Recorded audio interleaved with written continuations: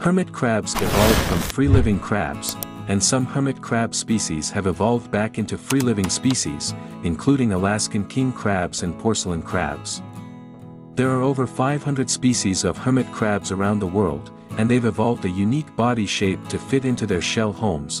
Unlike free-living crabs, their abdomens aren't covered in a hard exoskeleton but rather a thin, soft one. Their abdomens are also twisted to fit the spiral cavity of the snail shells in which they make their homes.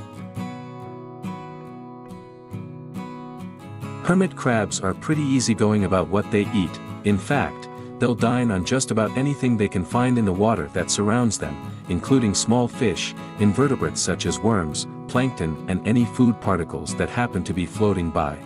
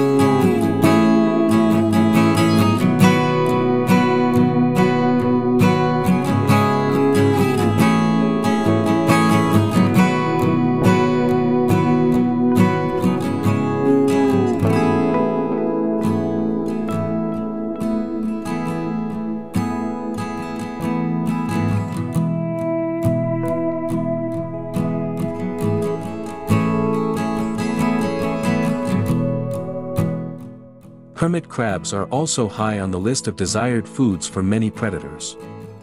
Fish such as pricklebacks, gunnels, clingfish and snailfish prey on hermit crabs, as do sea stars, larger crabs, gulls and crows.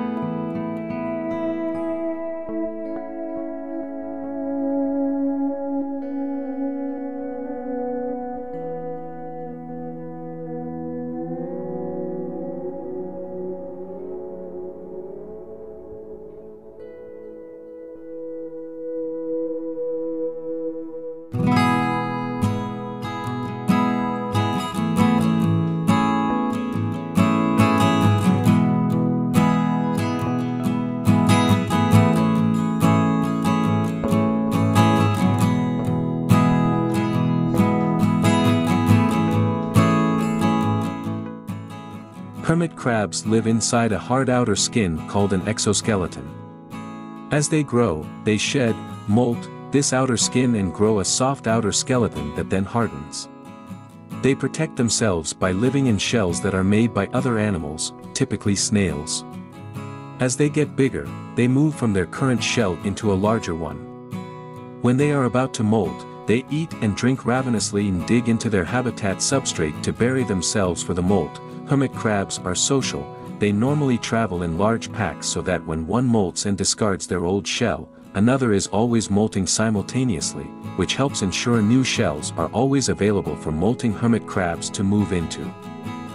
As pets, they do best when kept in groups of 2 or more. Molting is a very stressful time, and it can take several weeks for a hermit crab to complete a molt. Do not handle your hermit crab when they are molting, and never dig up a buried hermit crab during a molt, as this can kill them.